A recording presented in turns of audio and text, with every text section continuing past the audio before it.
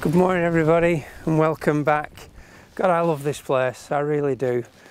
At the moment it's drizzle. If you're familiar with that term, that's very, very fine rain for those of you that might not be familiar with it in other countries. But not only drizzle, but it's wind-blown drizzle. I've been out here for about half an hour now, just again enjoying the birds. If you watched last week's video, I spent some time about half a mile in that direction photographing some rocks. There's so many opportunities out here, there really are, in spite of what it looks like. I mean, to the untrained eye, those of you that probably aren't photographers that are watching this and thinking about getting into photography, you'd think that these are not the conditions you would expect to take great photographs in, but I kid you not, there are opportunities everywhere, and you've just got to put your head down, get past the rain and the wind and the cold, and just enjoy looking for those little nuggets. I'm just going to have a wander along the beach now and just see what the eye picks up, but I'm sure I'm never that down that I think that there's nothing to be found. I'm absolutely convinced that there'll be something out here for the lens this morning. So let's grab the tripod and head out into this almost expanse of nothingness and see what the day provides us with.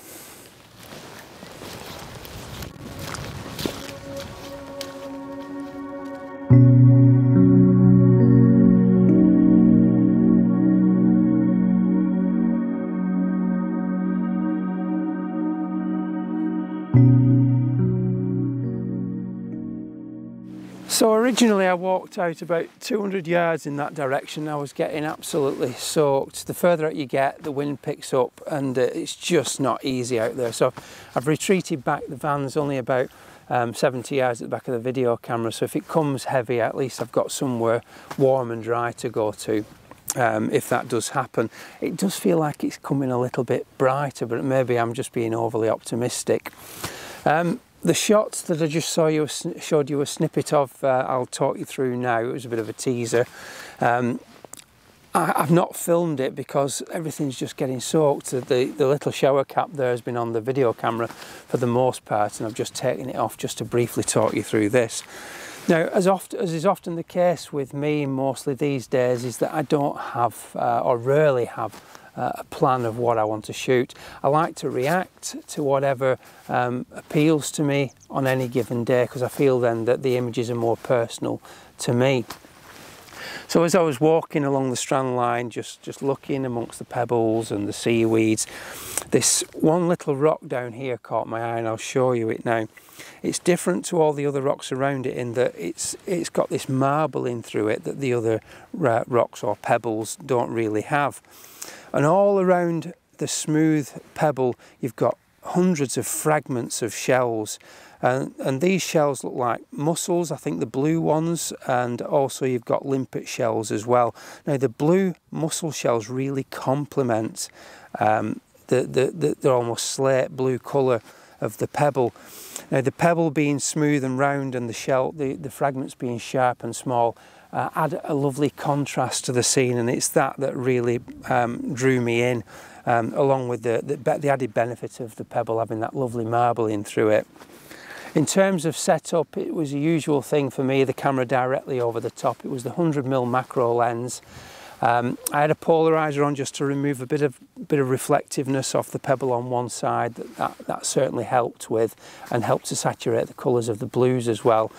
It was f16, 100 ISO, and about 3-second exposure. I did do a focus stack because where the shells are and the pebble, the ground here is quite undulating, so I wanted to make sure that I got sharpness all the way through.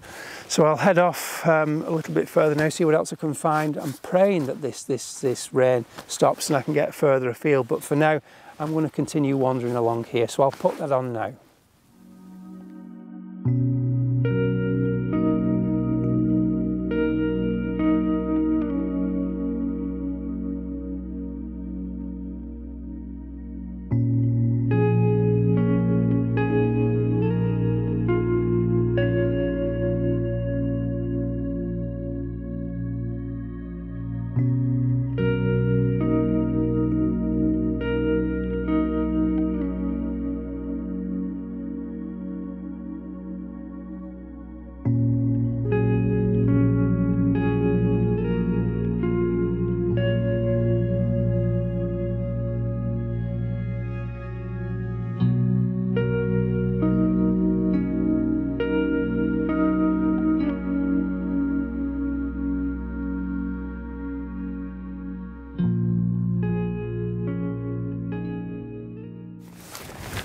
So the rain has finally stopped at last, and I've managed to get further into the beach. I can hear occasionally it's stopped now, but there's a ship on the estuary with its foghorn going, so it's pretty grim out there still, and there's just a little bit of slight drizzle in the air, but not enough to make me want to get back to where I've just come from. I've now made my way to the rocks where I did most of the video last week, and I've come past them, and I'm now exploring this little patch behind me. But I just wanted to make the point that out here there's hundreds and hundreds of shots that are nearly but not quite. They just don't quite make the cut, and I wanted to show you one of those now. In fact, this particular one, if I'd have photographed it, I actually think it's not a bad shot, but if I'd have photographed it, I'm not sure I could have convinced anybody that I didn't put this stone where I found it. So it's just over here. Crikey, I thought for a minute, I swung round then, I thought for a minute, I couldn't blooming see it again. But these things disappear so easily. So look at this. This is what I mean by one of those shots that's so very nearly but not quite. Look at that fissure there, the way that the sandstone's fractured, and that rock that's just perched on top. I doubt I could convince anybody that I didn't put that there, but I honestly didn't. These things just get washed up with the tide. But you move the camera in and you start to see the potential image starting to take place, and you move it round in different positions diagonally through the frame there like that. You could turn it round vertically. There's all sorts of manner of different compositions you could go for, like that. I think I rather like, my favourite one is probably that one. I quite like. Maybe just tilt it round ever so slightly there. They're just not quite good enough, and I'm sure you'll appreciate that stone aside that looks like it's been placed, it's not of that high standard that I would want to put on the film. And the place is plastered with those types of images. But I'm hanging out for a good one. I'm hanging out. Whether I'll find one today is to be seen. It's just a case of walking over it and just hoping that something just piques your attention, and it's nice enough to be worthy of getting the camera out. But so far, nothing yet.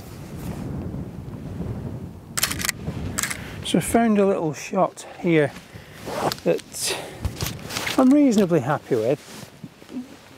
I was drawn to the colours initially, lots of reds, greens, dark, almost black colours, and then you've got some nice texture, and the way that the rocks eroded creates a nice line through the scene.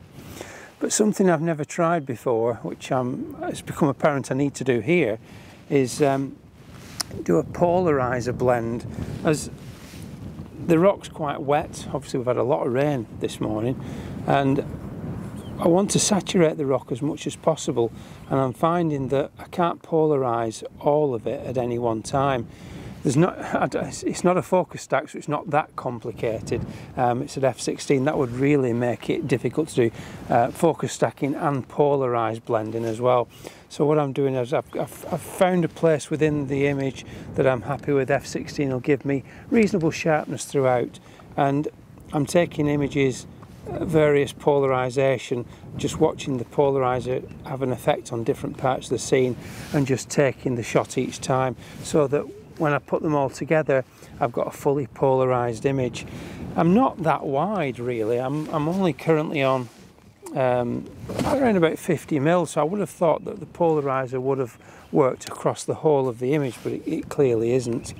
So I'll quickly just show you the composition now, and then I'll put the image on. So this is the little scene that I've found. Excuse the tripod legs. I've got the video camera up just with a little bit wider so you can see a bit more of the scene than what the stills camera is focused on. But what caught my eye was this lovely line that works its way through the frame as I've got it lined up. Now the line is the main focal point of the image, but it's the colours that help to really bring the whole scene alive. This lovely dark section here running through, and then you've got this lovely sandy red sandstone here. The green area just here on this bend, and a nice blushing of red over on that side too. But the line is the main feature that I want you to see when you look at the image, how it runs from one side of the frame to the other. This little patch over here, I'm not sure how much or how little I'm going to include of that. I think it needs some of it just to give it a bit of an anchor on that top corner there, but it really is all about this line, and of course the lovely textures within the sandstone. So I'll put that image on now.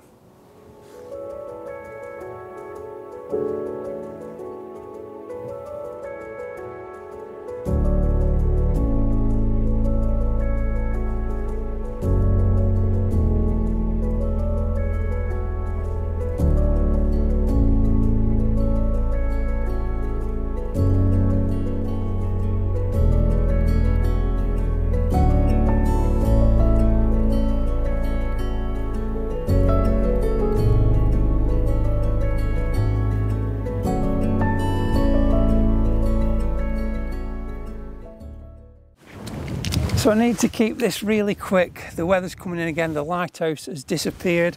The headland over there has disappeared. There's a big weather front coming in overnight, and we're right on the tail end of it where I am at the moment. And I've spotted on the floor, I said it's good for birds, this place, a little feather just sat on its own in the sand, surrounded by lovely wet sand. Now the obvious thing is to photograph it from a distance and have it just set amongst the sand, but I've done that along with a nice close-up as well.